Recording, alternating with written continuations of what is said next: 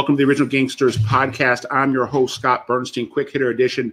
We're going to go to Boston right now, and I'm going to talk about Vinnie the Animal Ferrara, the OG New England Mafia figure, capo of the North End back in the 80s.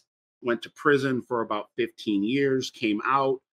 According to the FBI today, as well as the Massachusetts State Police, Vinnie Ferrara is a crew boss now in Norfolk County. He runs, according to them, he runs the rackets in Norfolk County, no longer based out of the North End, although I know that he owns quite a bit of real estate and has business interests all across the North End, and which has made him a multi-millionaire, 10 times over, legitimately.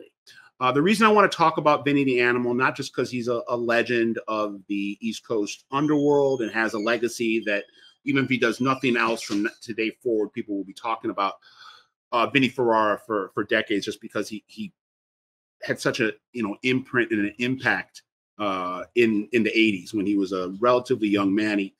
This is a guy that was college educated, has a business degree from Boston College. Was known as a big-time earner, but was also known as quite the tough guy, and looked to be on the fast track to becoming boss of that whole family before he got arrested and put in prison.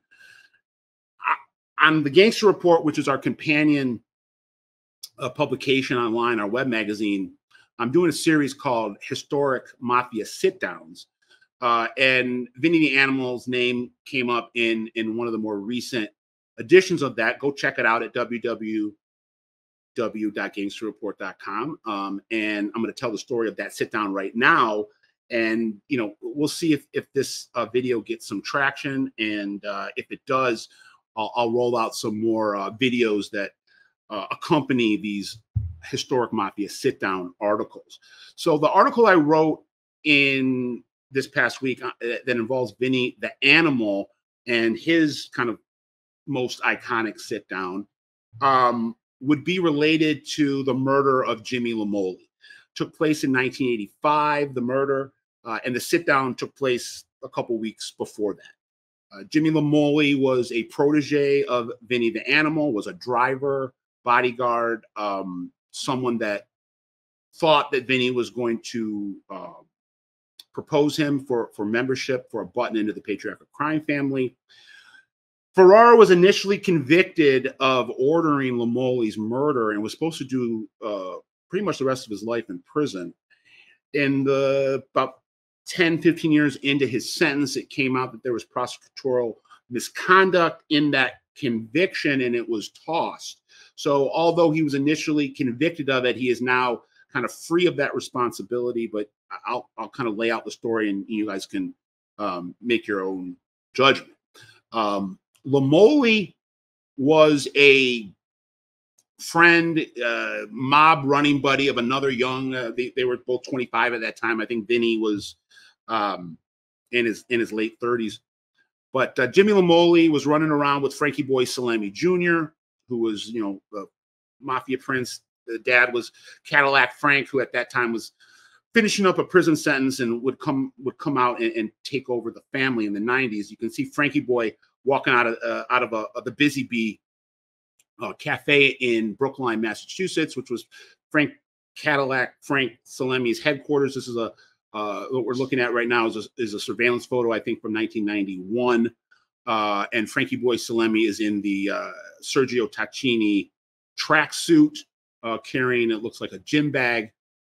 Frankie Boy Salemi was just as explosive as his dad, had a epic temper, but didn't have anywhere near the charisma or the slick politician mover and shaker that his dad was. I mean, his dad was a lightning rod, but there were equally as many people that loved him as hated him. Frankie Boy just had a lot of people that hated him, and really rode his dad's name, and was able to, frankly, avoid being killed in this whole Jimmy Lamoli incident, partially because of who he was related to.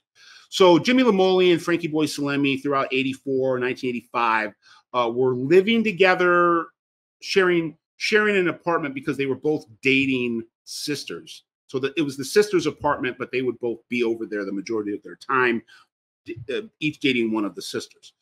During this time, they became known for running drug ripoff scams, where they would set up a deal and either steal the drugs without giving them money, or tell someone they were going to give them a package of drugs like marijuana or cocaine, and in fact it was like peat moss or sugar, and they took the money and ran. This got them in quite a bit of trouble over the years, but they were always able to kind of wiggle out of it because of Frankie Boy's dad, or because of Jimmy Lamoli's ties to Vinnie the Animal. At some point in 1985, Salemi Jr. and Jimmy Lamoli get into some feud over a drug ripoff that they were going to run on somebody else.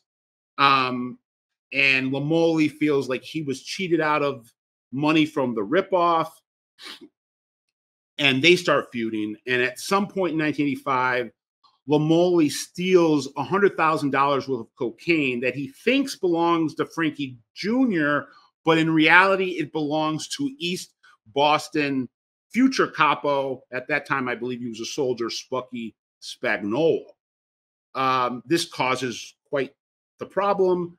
Lamoli claims that he didn't actually steal the drugs. He doesn't know what people are talking about. Frankie Salemi Jr. is trying to save his ass because he was hiding that cocaine for Spagnuolo. Spagnuolo might think, hey, did you have something to do with this? And he's saying that it had nothing to do with me. This was Jimmy. And a series of sit downs can jump off after this. And what's also interesting about this story is that because Frank Salemi Jr. and another future boss of the Patriarchas, Peter Doc Lamoni, they were in state prison at this time. And in Massachusetts, state prisons during that era had furloughs, so they could leave prison for the weekend. And in 1985, when these sit-downs were taking place, both Cadillac Frank Salemi and Pete Lamoni were on furloughs from their prison sentences and holding these sit-downs. The final sit-down took the kind of the famous historic sit-down that I write about took place in an alley in the North End, behind a restaurant and a social club, by 8 or 9 people there, including Spagnuolo, Vinnie the Animal, Frank Jr., Frank Sr., Spucky, as well as some other elders. I think Danny Angiulo was involved, Sammy Granito was involved. These are OGs that were elderly at that point. Lamoli continued to deny. Eventually, they were able to get receipts from one of the girlfriends at one of the sisters at the house. Came to, I believe, Vinnie the Animal and Frank Sr. and told them that she had seen Lamoli steal the $100,000 in drugs. Lamoli eventually cops to it, is told that all is forgiven. He just has to pay the money back. That's not true. He's drawn out to what's purported to be another drug scam by his own guys, Patsy Barone, Walter Fats Jordan, who were another couple of his guys that he ran around with. In reality, it was like he was trying to, in this situation, scam his own guys. They killed him, allegedly. They've both been, the case has been tossed now, but according to the first case, Barone and Fats Jordan killed him. And then after they killed him, they grabbed the bag that he had in his hand that was supposed to be part of this drug deal, which was supposed to have either drugs or money in it, and they just found a bunch of napkins. So he was trying to screw them. And according to witness testimony, I believe Patsy Barone was so angered by this that he went back to the body, allegedly, after he had allegedly shot it, and unloaded another clip into him while screaming at Jimmy Lamoli, like, "Why, Jimmy, why?" is what he was alleged to have said. Walter Jordan, who was the driver and bodyguard, he eventually cooperated, and that's how they brought the case. But then he recanted some of his cooperation testimony, which is how Barone and Ferrara got free of that case. But Vinnie the Animal is still around. Has been out of prison since 05, 06. There was rumors that he retired. I would say it's either semi-retirement or no retirement at all. It came out a couple years ago that the state police were investigating him, and they believe that he is running Norfolk County right now for the D'Annunzio brothers and Spucky Spagnuolo, who is kind of half acting boss with Little Cheese D'Annunzio and Consigliere, and you know, controls East Boston and some of Revere. Let's see if you guys like these stories and kind of updates on what's going on today with some of these guys that were players back in the 70s and 80s and are still around as OGs today. Please like, subscribe, and share if you're a fan of the OG Pod. Tell the world we love bringing you the latest breaking news when it comes to North American gangland, uncovering the underworld here at the OG Pod every day. Scott Burnstein, OG Pod. I'm out.